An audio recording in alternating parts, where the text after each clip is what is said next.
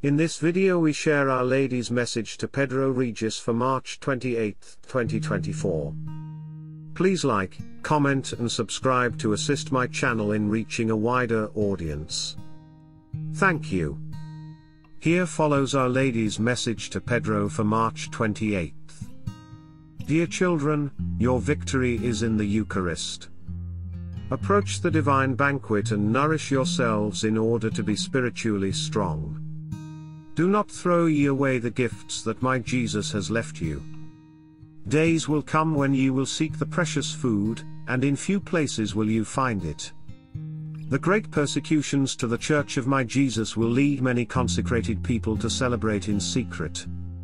I suffer for what comes to you. Give me your hands and I will conduct you to my Son Jesus. Whatever happens, do not turn ye away from the truth.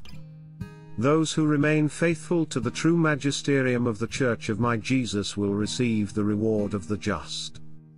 Pray ye for the Church and take loving care of your priests. Hold ye their hands and do not allow them to fall into the abyss that Judas fell into. For the consecrated and for you, heaven must be the main goal. Onward, without fear. This is the message that I transmit to you today in the name of the Most Holy Trinity.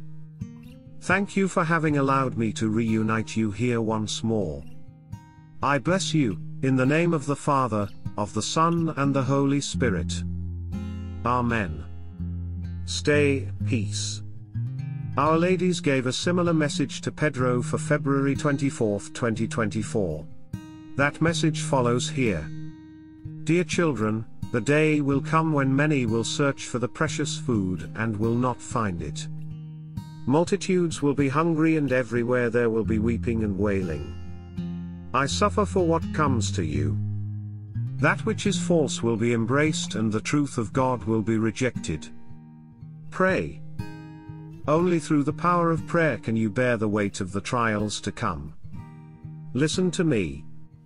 I have come from heaven to help you. Be docile to my call and everything will end well for you. Welcome my calls and everywhere bear witness that you are of the Lord.